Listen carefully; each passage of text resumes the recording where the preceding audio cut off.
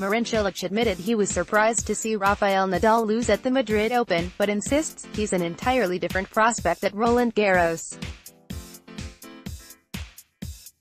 The Croat was forced to withdraw from the Masters 1000 event at the Caja Magica due to injury, but is back in action at the Italian Open this week.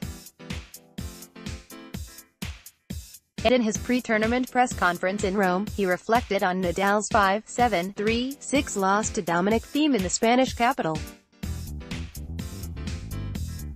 Cilic said, "When you look at history that he had, that many, or just couple sets that even went to extension from 5-all that finished 7-5 or 7-6 in these last 12 months, when you look at that obviously it's a surprise.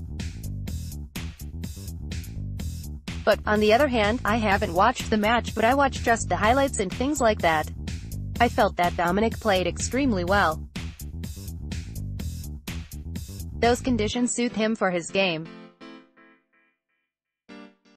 He's got powerful game, and Madrid allows you to play a bit heavier, a bit faster. So, I think Dominic played great match and deserved definitely to win. As you know, he beat him, as well, here in Rome last year.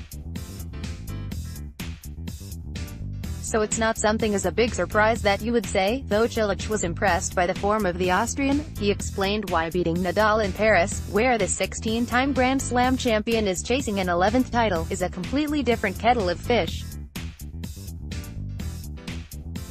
Rafa feels over there probably the best of all clay court conditions that there are, he added.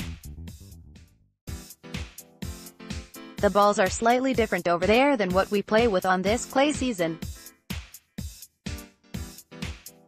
I think, overall, playing best of 5 sets against him, also, there on Philippe Chatrier court, I think the court is really big. And that makes it maybe just vision-wise slightly different than somewhere else. And I think Rafa's mentality, in general, on Grand Slams is maybe 1% or slightly better than everywhere else. And I think that makes it just slightly more difficult to beat him there. But, still, we are all great players and we all believe in ourselves.